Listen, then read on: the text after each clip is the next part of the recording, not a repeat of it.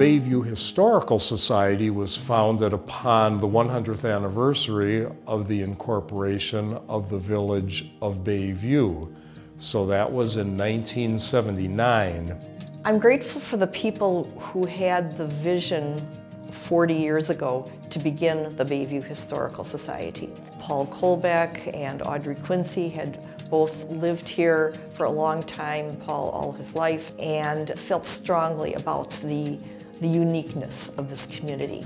And I recall getting a phone call from Paul Colbeck, who was a multi-generational Bayviewer, Bayviewite, as people say.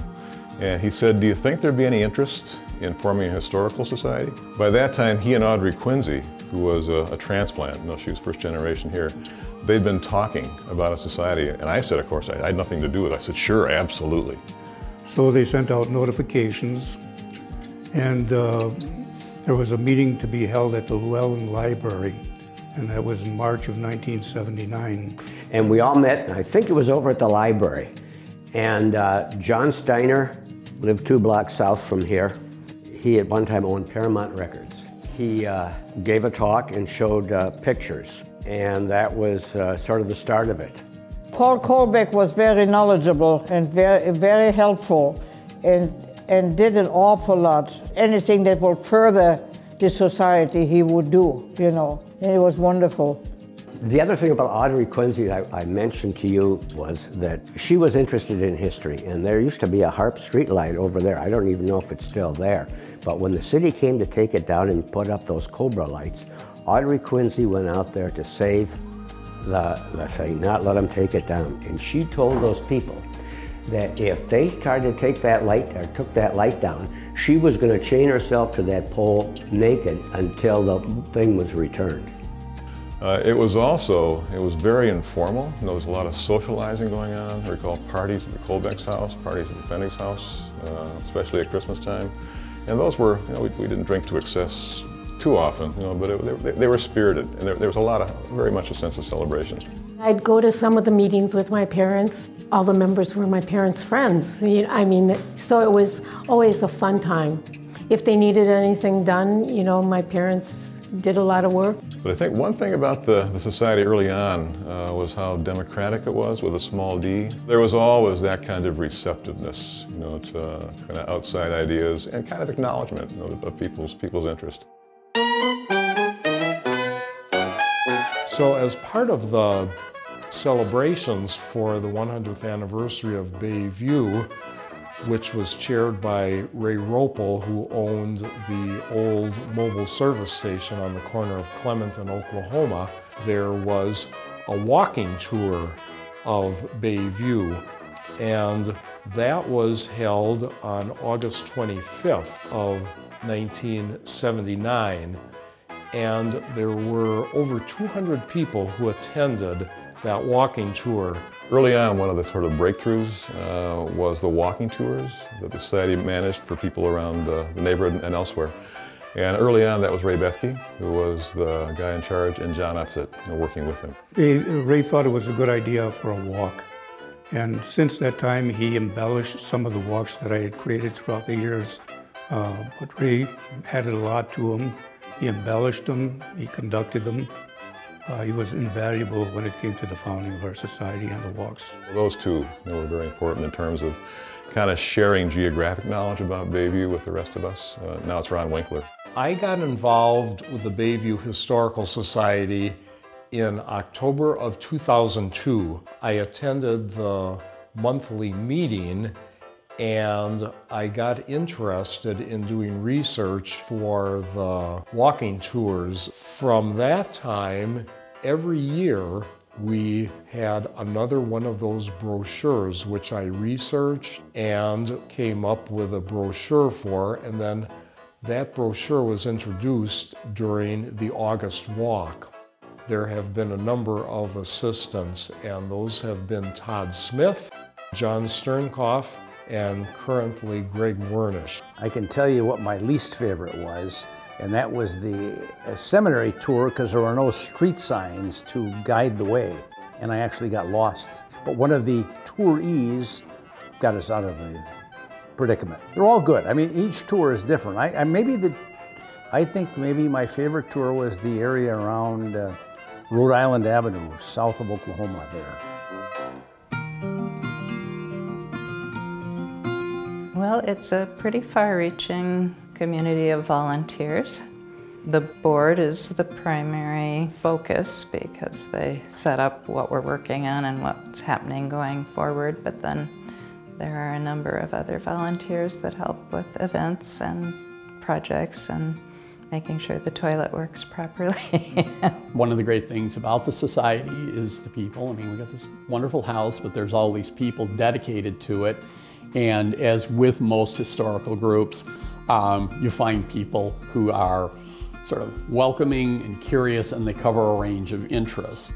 In terms of some of the groups here, the coffee guy, so it was like Bob Quincy, who lived in this house, John Ebersol, Bob Schwartz, later on Frank Mulvey, Paul Kolbeck, John Sternkopf. So these guys, you know, they were kind of this one-man crew, you know, who kind of gather to tell stories, but also work on eventually the house, the Brenton house. The group had been going for about 10 years when I finally got involved and enjoyed having coffee and schnecks, as we would call it. We did a lot of work, you know, trimming the lawn and the bushes. And then we took down the acoustical ceiling in here and in the living room. And I replastered that and this. Wally Olson was the membership secretary for probably 40 or 50 years, it felt like. he was the guy. And he'd do these kind of clever come-ons, you know, to try to boost membership. And that was his job. That was Wally's job. And his daughter, Karen, we had a contest early on for a logo, and his daughter, Karen, was a teacher.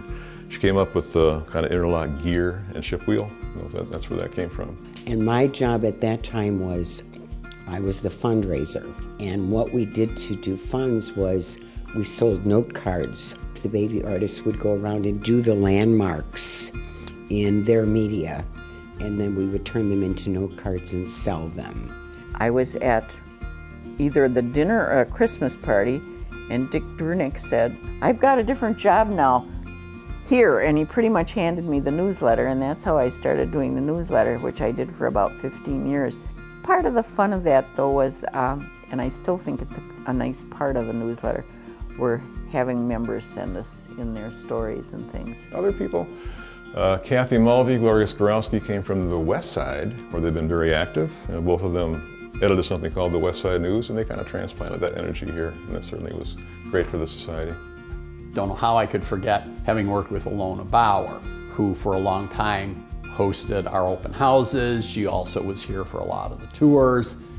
What kind of things I did on the board? Open my big mouth. I don't know, I always had suggestions to bring the society to the next level, you know, to modernize, to not forget the past, just kind of blend that in nicely. I like having parties. I like planning them.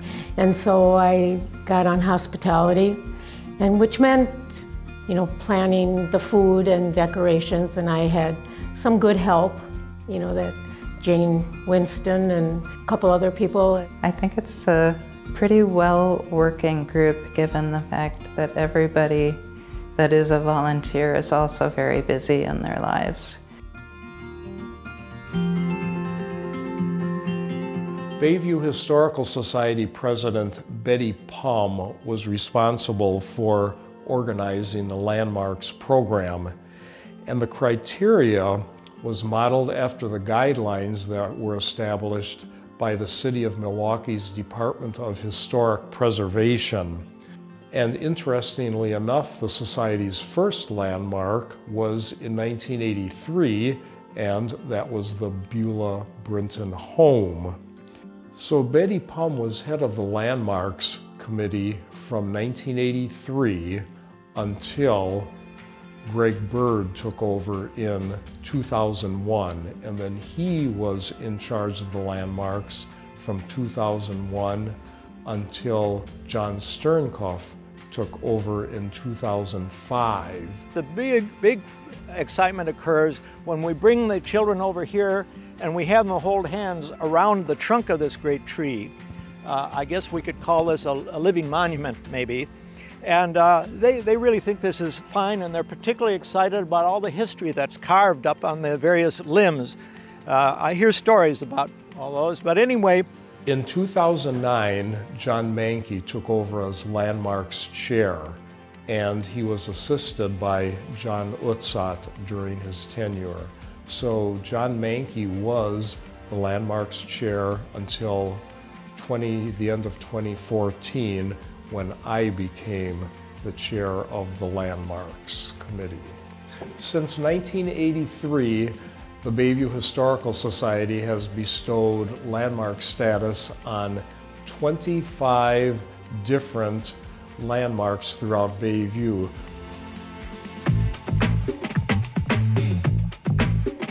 Well, the archives folks, Lois Rayberg, Mary Herthy, Fern Cruzy, largely people who had long roots in Bayview, deep roots in Bayview.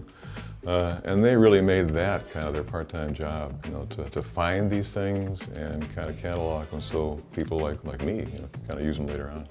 The archive committee met at the Bill Burton Center upstairs. That's right. It was where the furnace was, so they couldn't even meet in the summer. And so the society moved all of that to the Marion Center, and then from the Marion Center to here. We do a lot of work in the archives. There's a lot of investigative work. So we have to come up with this item and try to backtrack and figure out, where did this come from? Often I go and ask Janice Littke, who has worked with the archives for 30-some years. The main thing, which I still do, is just look for articles in the magazines and papers and things like that. And then we have acid-free paper that I paste these articles on, and we have them in a filing cabinet. It's fun to work on the archives. If anybody out there would like to work on the archives, come on, we need you.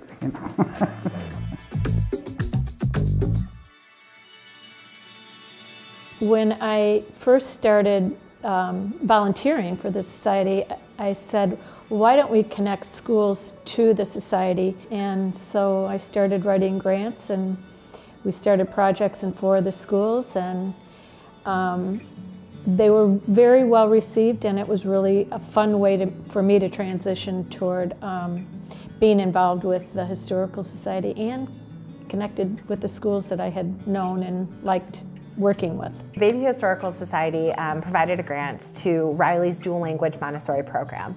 And in providing this grant, they hosted a holiday party that it lit up the house in a way that made it feel inviting, welcoming, and warm to all families of all ages, kind of connecting this house to children and students. It also helped us with the schools coming in and kids being able to tour.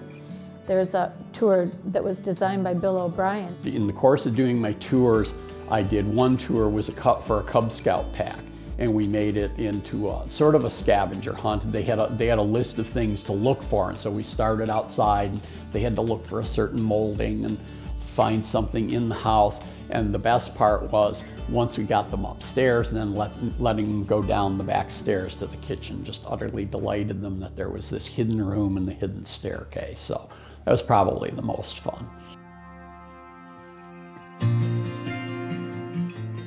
I grew up here in this house. Beulah Brinton was my great-great-grandmother. And we lived here, the 4 generations of us, during the war. Beulah Brinton was so well known in this community, and even when I moved back here, a number of years ago, at least 10 years ago, I still found people who knew her, had grown up going to the community center, the first one, even at the firehouse that she had taken over, and some of the women who had learned to sew and cook and learned other people's languages and cultures, because she felt most of all that people should come together. There are so many families here that are 4th and 5th generation families. And usually when you have a town like that, it's hard to break into it, you know. But the people in Bayview are so welcoming. And that was one of the questions that was in my mind as I started learning about the history of Bayview. I think that is Beulah Brinton's legacy.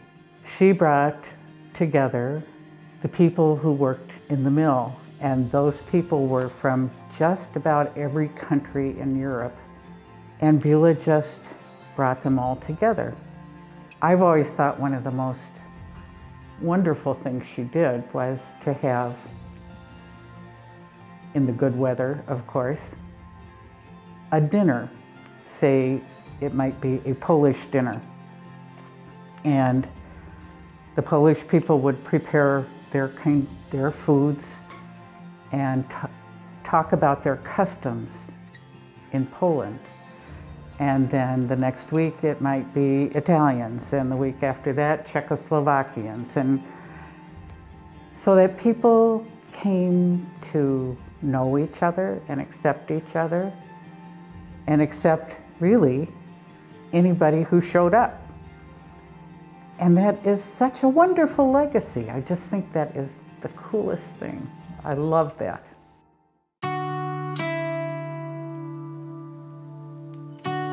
Bayview Historical Society bought this house in 2005. The people who had lived here, Bob and Audrey Quincy, had both died, and so their family put the house up on the market. We needed space for our archives. We didn't know where to put them anymore. And I said, we need to buy a headquarters. And they looked at me like I was nuts, but I kept pushing. I ended up on the board, and I wouldn't let them forget it. And then when this house became for sale, I said, let's go for it. As a twist of fate or whatever, at about that time, a member of the society died, and she left an estate gift of $100,000, which was enough for the society to make a down payment on this house. And so it was decided, the membership was polled, and it was decided to buy this home. And I wound up being president shortly after we bought the house. And when I took office, we had enough money for one more payment, and then we would be stone cold broke. And we just did fundraising upon fundraising. I was so sick of fundraising, but people really came forward. The society then was able to make monthly mortgage payments on this house, but it was a struggle. We knew that we had to ratchet things up, if you will. So in 2012, we had a big fundraising event at the South Shore Pavilion, and it was a very successful dinner. Well, unbelievably, about a month later, one of our members called me out of the blue and asked me what the financial situation was of the society. And I explained to him that we still had a very significant mortgage to pay off. And he said, I think I'd like to help you with that. Then another wonderful twist of fate happened. 2014, totally unbeknownst to us, one of our members died, and she had left in her estate plans that she was going to deed her home to the Bayview Historical Society with the intent that we would sell it and use that money to pay off the mortgage. And that is what we did. So the house was bought in 2005, and 10 years later, in 2015, the house was completely paid for. What's so great is that her name can perpetuate, because the home is now safe, and it will be always known as the Historical Society's home and Beulah Brinton's original home. And the activities are exactly what she would have wanted. All her life she worked for.